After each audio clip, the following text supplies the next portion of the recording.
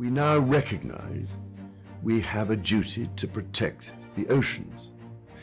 We must also accept that we have a duty to protect the wider cosmos.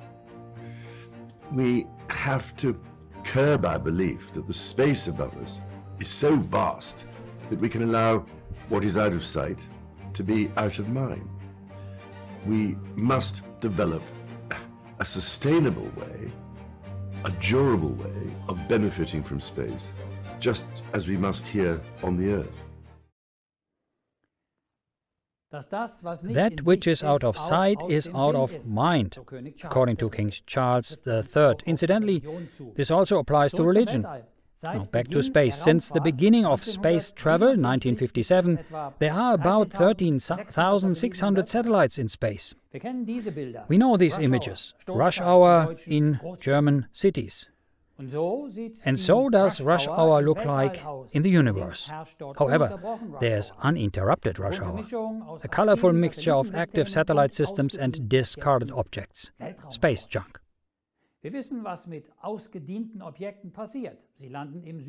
We know what happens to discarded objects. They end up in the South Pacific in the space graveyard known as Point Nemo. Point Nemo is the farthest place on Earth from the mainland.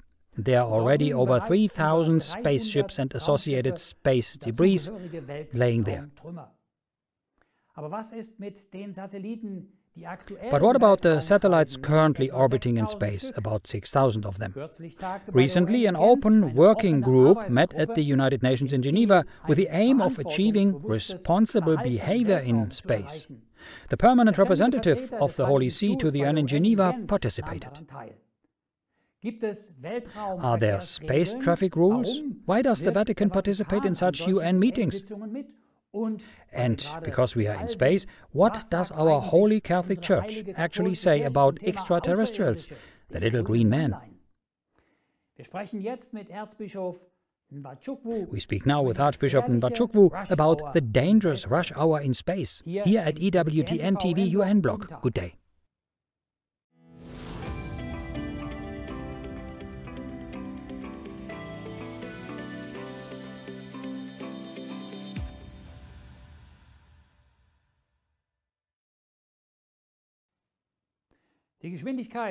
The rate at which the number of satellites in Earth orbit is increasing has more than doubled in the last 10 years. By 2022, an average of about 170 satellites per month would be launched into space. To prevent chaos, space traffic disruptions and accidents or illegal use, the United Nations had already introduced the so-called Outer Space Treaty in 1967.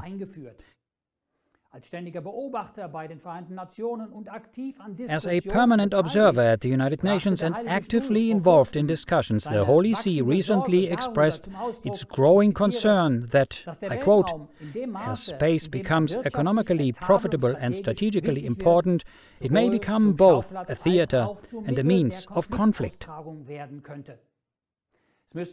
Legal instruments would have to be urgently adapted, guided by the UN Charter and the Outer Space Treaty. I now welcome in Geneva the Holy See representative, His Excellency Archbishop Nwachukwu. Good afternoon, Excellency. Good afternoon, Christian, and thank you for having me. You recently participated in a United Nations working group in Geneva called Open Working Group on Reducing Threats in Outer Space through Norms, Rules and Principles of Responsible Conduct.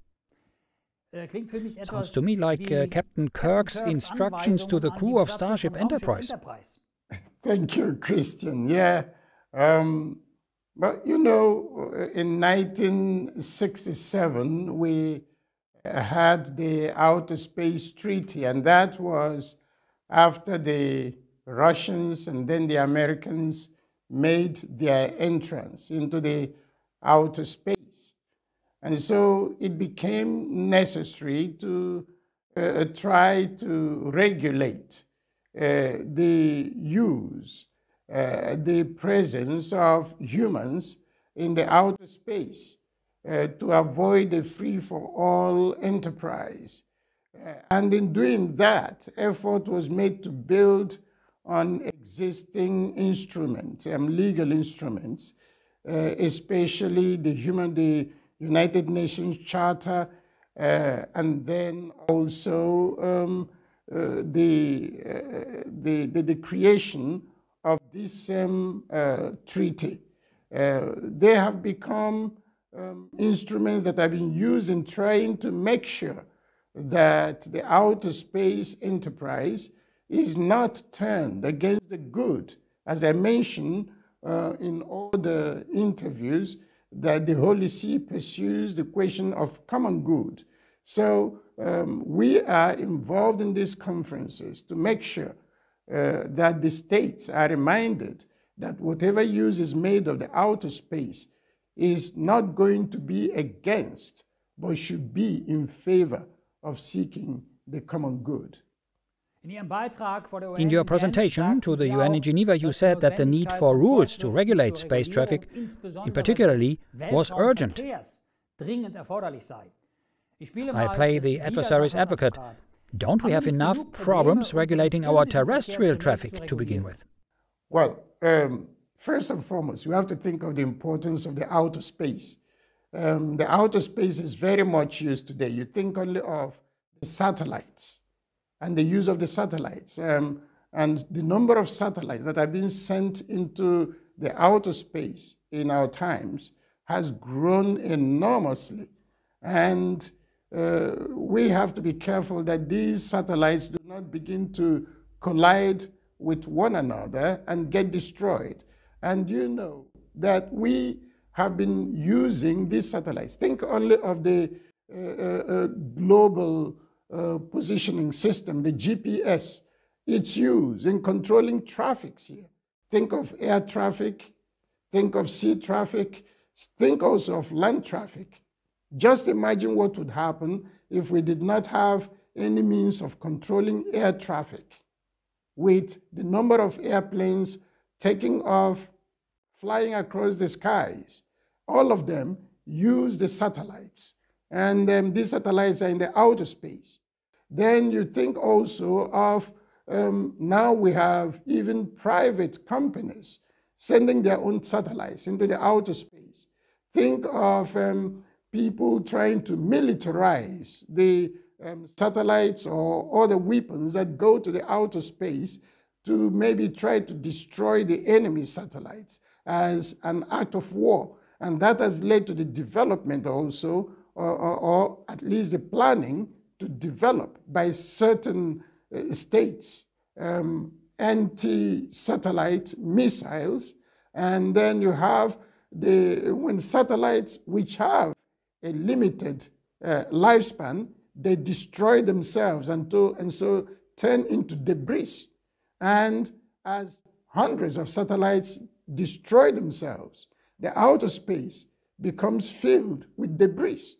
And therefore, it is necessary to try to reach some norms and some legal instruments that will guide the use of this outer space, that will guide the traffic of these satellites and other instruments in the outer space to avoid the mistakes we have here on Earth with regard to traffics.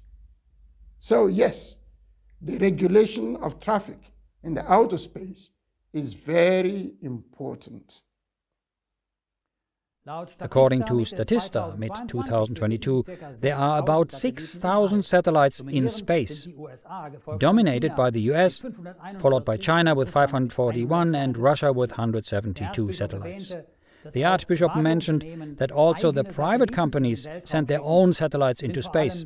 It is mainly such large-scale projects that continue to rapidly increase the number of satellites in orbit. The Starlink satellite network, which belongs to the billionaire Elon Musk, possesses meanwhile approximately 2,400 satellites.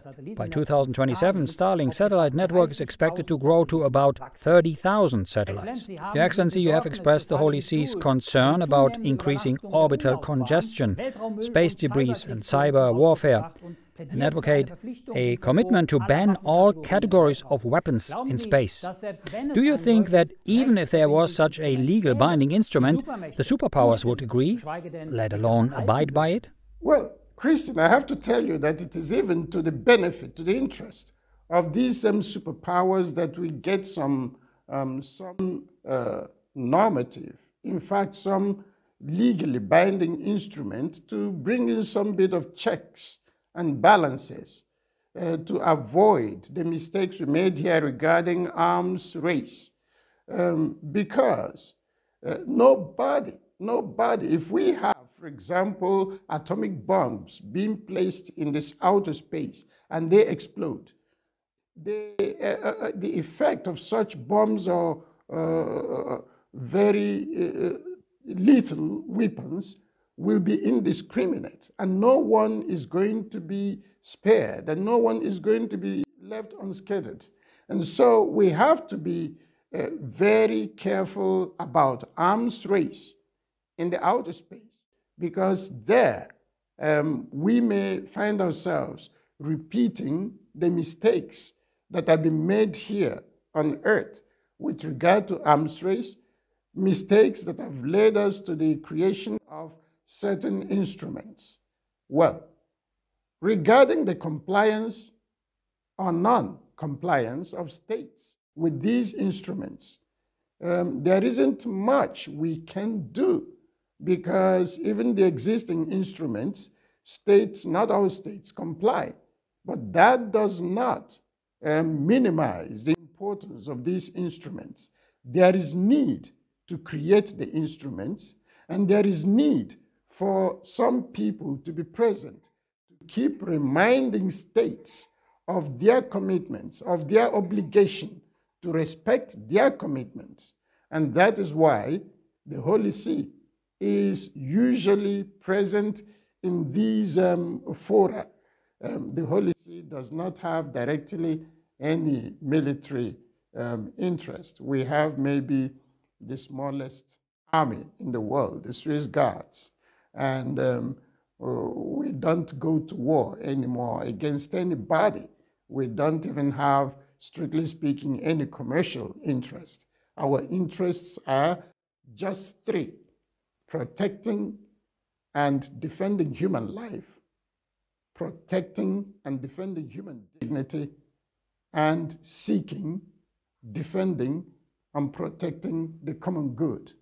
And wherever these three elements are involved, you will find the Holy See being interested as a kind of conscience, or as a kind of somebody or element to prick the conscience of the bigger and the strong nations. Because let us not forget, whether we like it or not, the big and strong nations are also led by human beings, even though sometimes they might decide to behave like people without conscience. That is being against nature. It is acting against nature. They are human beings, and deep down, each of them, they have got consciences, and the Holy See is there to try to awaken their consciences to their responsibilities, to their commitments. How many of our dear viewers can remember these words? I'll summarize. Space, the final frontier. These are the adventures of the Starship Enterprise, with which its 400-man crew travels for 5 years to explore new worlds, new life and new civilizations. Many light years from Earth, the Enterprise penetrates galaxies never seen before by man. Your Excellency, I think you have convincingly demonstrated the need to regulate space traffic. And since we are now in space, from a Catholic point of view, and because you are also a biblical scholar, and in the context of space in general, did Almighty God perhaps also create little green men, aliens, ETs in distant galaxies? Thank you, Christian. That is an interesting one. But I just have to tell you that our faith as Christians and as Catholics is based on revelation. And That revelation is what we have in the Holy Scriptures. And also we have it through tradition communicated to us.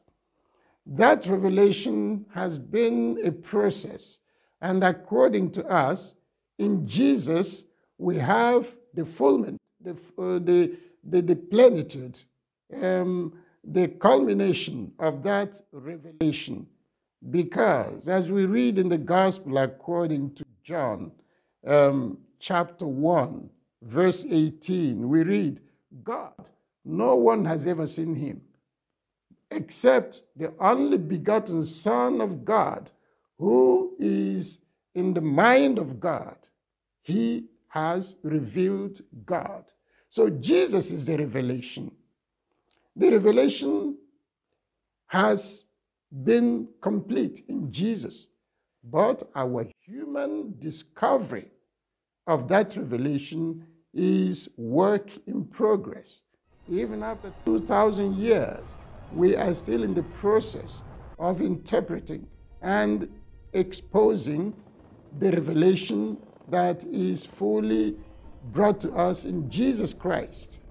With regard to your specific question regarding whether we have other beings outside our space here, I would tell you, who knows? In Jesus Christ, we are going to find out in the course of time. After all, you remember that text of Jesus Christ when he was talking about himself as a good shepherd in John chapter 10. In verse 16, specifically in verse 16, he says, I have other sheep that do not belong to this flock, and I also have to shepherd them. What does he mean? Does he mean that he has got some green beings in other heavenly bodies? Well, we do not know. Does Jesus mean that we have got, was he referring to human beings here only? Maybe, most likely, but as I said, the extent of the revelation of God in Jesus Christ is for us, something that we have to continuously discover, interpret. The discovery and explanation of the meaning of the revelation of God in Jesus Christ is for us work in progress. Pope Francis said in 2014, for example, if an expedition of Martians came to us tomorrow and one said, I want to be baptized, what would happen? To clarify that he was really talking about aliens, the Pope said, Martians, right, green, with long noses and big ears like in children's drawings. He would be willing to baptize aliens if they came to the Vatican, asking, who are we to close the doors to anyone? Even Martians. That was an excerpt from the Pope's 2014 homily dedicated to the concepts of acceptance and inclusion. Thank you for watching, and God bless.